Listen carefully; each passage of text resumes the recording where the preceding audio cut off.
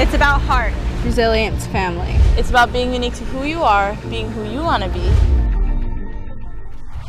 It's about finding your wave. The North Shore of Oahu is the mecca of surfing. It's really a place where surfers come to make a name for themselves. Hawaii, It's such a small community. It's like we've all known each other since we were kids. we're family. They are the next generation of Native Hawaiian surfing. I grew up watching Carissa Moore, Coco Ho, and now it's my turn. Having Native Hawaiian representation in surfing matters because it's our cultural heritage. It makes a huge difference having a girl gang. You guys really taught me so much. I feel like we've gone through so many whirlwinds together. You have to be super strong. We're all friends on the land, but as soon as we are in the water, It's make or break time. You have to mentally and physically prepare yourself. She broke her board.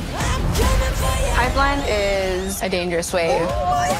When I compete, it's like pressure is all on me to carry the surfing legacy. I know she wants to win. An event like this is going to put girls on tour. Moana Jones Wong! If you want to be the best surfer in the world, you need a master pipeline. All the hard work and dedication you put in, comes to these moments. I'm going for the gold, got the world on my shoulders.